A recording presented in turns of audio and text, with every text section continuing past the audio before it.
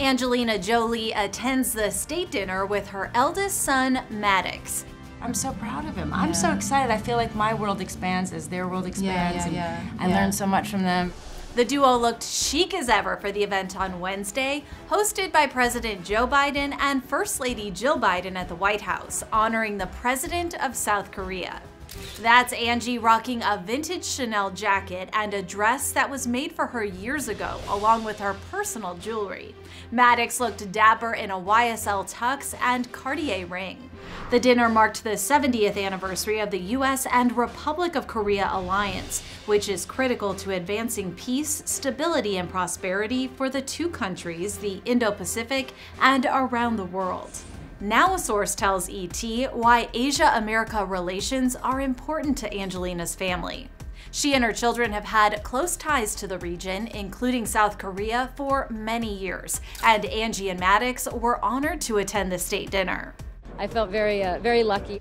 The Oscar winner has visited South Korea many times for her humanitarian and refugee advocacy over the past 2 decades. And she visited South Korea in 2019 while dropping Maddox off for his first year of college at Yonsei University in Seoul to study biochemistry.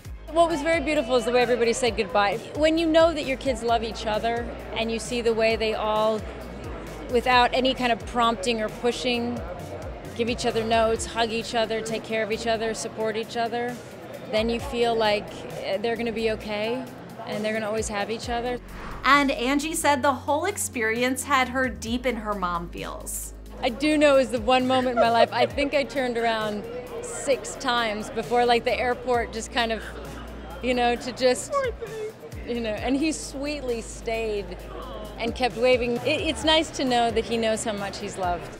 The actress and mom of 6 adopted Maddox from an orphanage in Cambodia when he was 7 months old.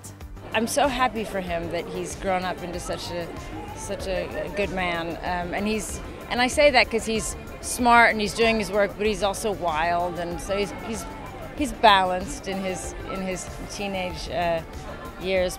Of course, Angie also shares 19-year-old Pax, 18-year-old Zahara, 16-year-old Shiloh, and 14-year-old twins Knox and Vivian with her ex-husband Brad Pitt. I'm so lucky that we've all been used to being tight together for a long time, and it was so nice when Mad came home from college. And I think when you have that many children, they really take care of each other. They are an amazing team, so I'm very, very fortunate. Wednesday's appearance comes months after Angelina stepped down from her role with the United Nations, where she also served on the high-profile UN High Commissioner of Refugees Special Envoy after more than 20 years. At the time, Angie said in a post on Instagram that refugees are the people she admires most in the world, and she is dedicated to working with them for the rest of her life. I will be working now with organizations led by people most directly affected by conflict that give the greatest voice to them.